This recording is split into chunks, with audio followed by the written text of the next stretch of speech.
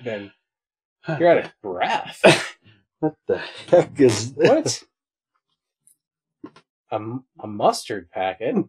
It's funny. I was just talking to Morris about how I had crust under my fingernails. It's that mustard, and I love mustard, but I'm giving it up. I can't deal with this crust under my nails. I have to.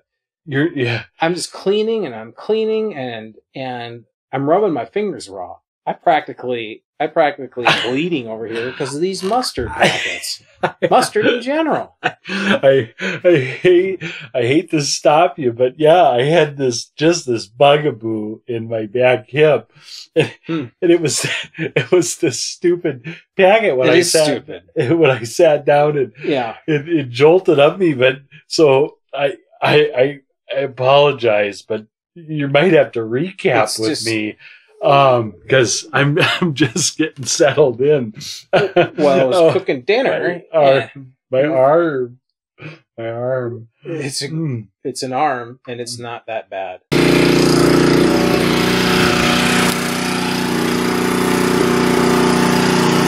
What is this news of you being done with mustard? That sounds extreme. Well, you know about the trance, right? We've been doing that trance thing over here, and so I've been doing the mustard packets, and I can't do the trance accurately with dirty nails. So one's got to go, and it's not going to be the trans-Latin. I am gonna have to ixnay the mustard.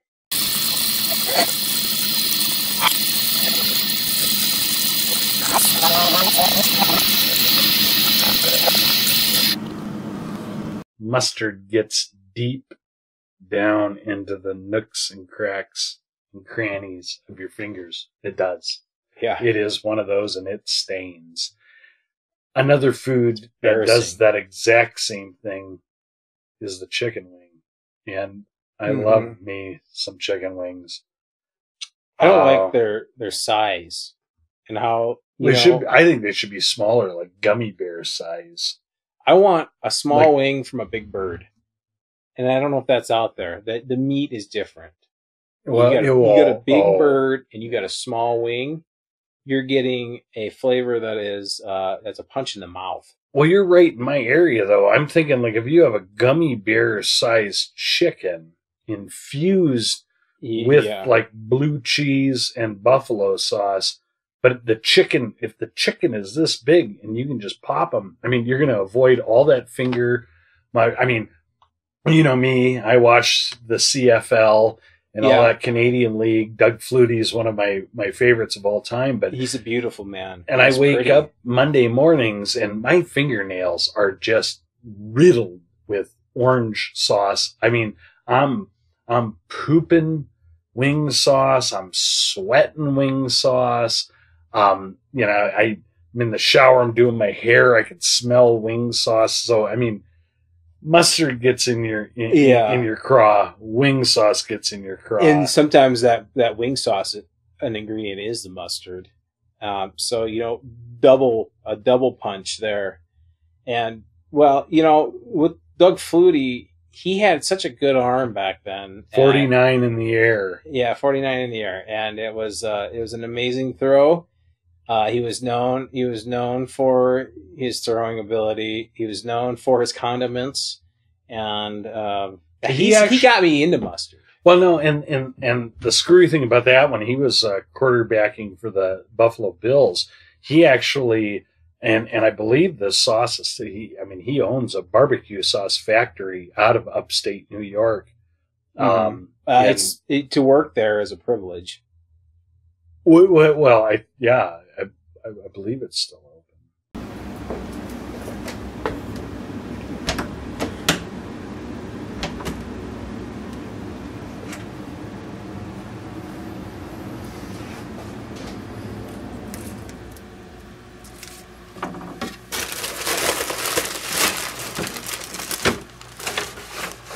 Looking at what I'm seeing here, I gotta get you some money. You wrote all those letters to Godfrey. You've been handling Theo. I mean, Theo is difficult anyway, even if he is the caretaker. Well, he's a continent away, and I tell you what, that really that makes it easier. But when you're paying with money orders all the time, that is a pain in the neck. Yeah, I've been for you. I've been at the post office filling out these money orders, and I tell you what, my arms ache. And and I haven't seen that Burger King sweater for some time. I noticed you had it on. That's a classic, and it's not too cheap. Well, it's not like their food anyway. I know. And Dad's working there again, so yeah. So I mean, it's a little. I just transferred that, by the way, just now. Oh, to my to my PayPal. It's good to hear that your dad's working again. He really needs the money.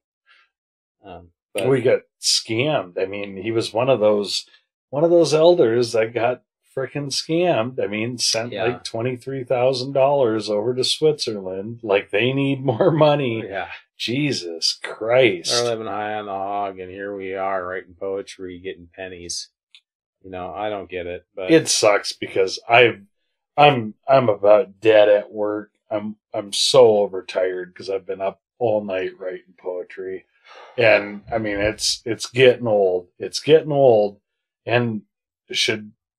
Problem is, you write such beautiful poetry, and you're not getting recognized for it. And it's such a sea of poetry out there that it's hard to pick out the good ones, and you are one of them. Should we do some flash poetry? Flash poetry is my angle. Right about now. The earth beckons us to call for a cloven mane. I see no recourse and feel no scripture. Synergy lost to the void. Half days turn into whole nights, full of sweat and dreams. Dreams longer and louder than the songs. No one returns my look. Hazy moons bring harlot barks into this world. Waking in the husk of love. The mercenary whispers into the ear of a bellboy. Canned, studded, cloak and dagger. Death be the horrors of this bed.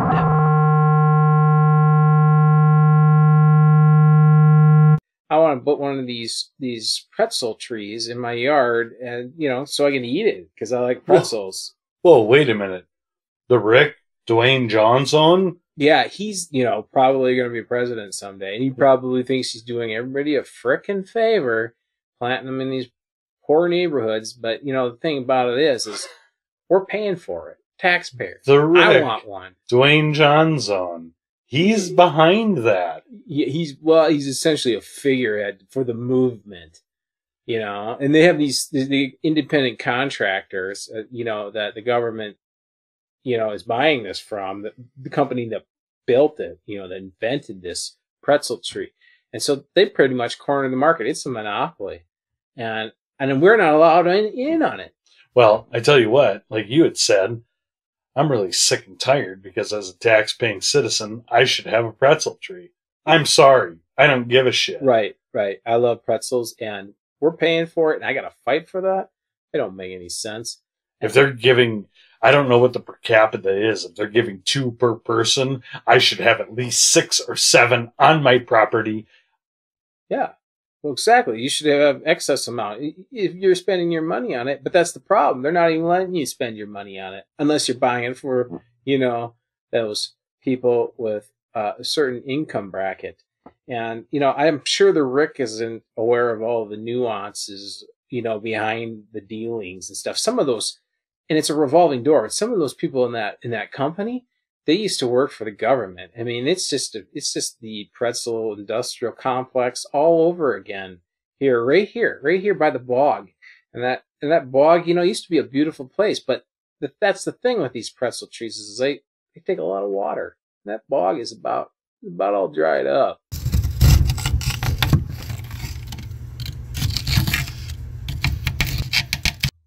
amateur practitioners of Trance Latin. What?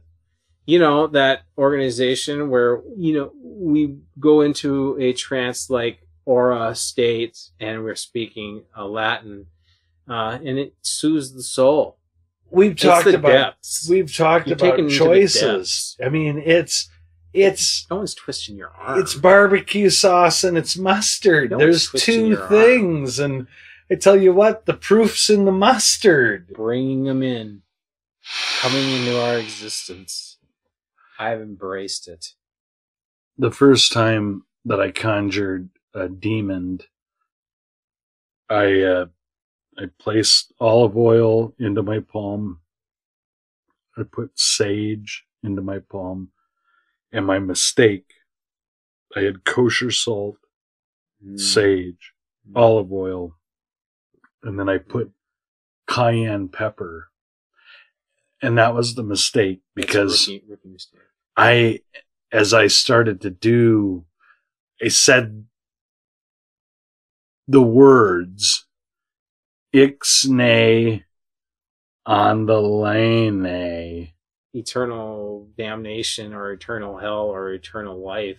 I mean, what are you going to choose, really? And it's been such a good ride for me. Yes, I know, because we went to that same event together, and I've been practicing it too, and I've had my sleep has been disrupted.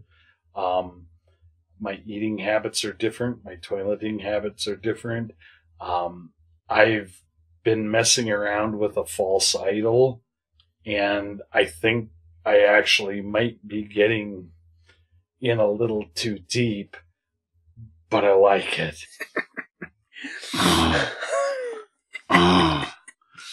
Mustard stains. You get drug into that frickin' realm that you just once you're in. Are you coming? You don't even know. I mean, people get lost. People disappear. It's real. I tell you what, I've been in the realm. All I smell is mustard. You soak in the mustard. You become a walking dog. Come, Mr. Tallyman. Yeah. It's a good song, you know, and I should have reflected a little further on that. We'll do that station wagon baggage. We'll touch on that. We should try that when we're in the trance state. Trance Latin is a state of mind where, you know, it's pretty demonic, but it feels right and it feels good. And I like it that, you know, you come with me on those journeys, and, you know, we don't see each other when we're in the trance, but we feel that you can feel our presence there. That, you know, you get to see me get the whipping, and you swallowed your tongue. You spoke to Jackie Gleason. I mean, what the hell am I supposed to do? Yeah, that's a pretty tall order, and you can't stand up to that, to the moon, you know. He even said that to you, to the moon. He's a funny guy, even in hell.